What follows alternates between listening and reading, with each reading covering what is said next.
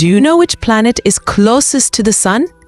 It's Mercury, the small, fast-moving planet. Mercury is the first planet in our solar system, only about 58 million kilometers from the Sun, less than half the distance to Earth. Because of its extreme proximity, the temperature on its surface rises to about 430 degrees Celsius during the day. But surprisingly, it plummets to minus 180 degrees Celsius at night. This huge difference occurs because Mercury has no real atmosphere to retain heat. And the rotation? Here's the surprise. Mercury rotates on its axis very slowly, so slowly that one day on Mercury is equivalent to 176 Earth days. Meanwhile, it completes its orbit around the Sun in just 88 Earth days. Could there be life on Mercury? The answer is no.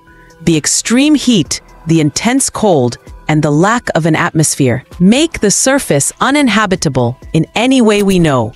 Mercury, a small, harsh, and mysterious planet, closest to the Sun, yet furthest from life.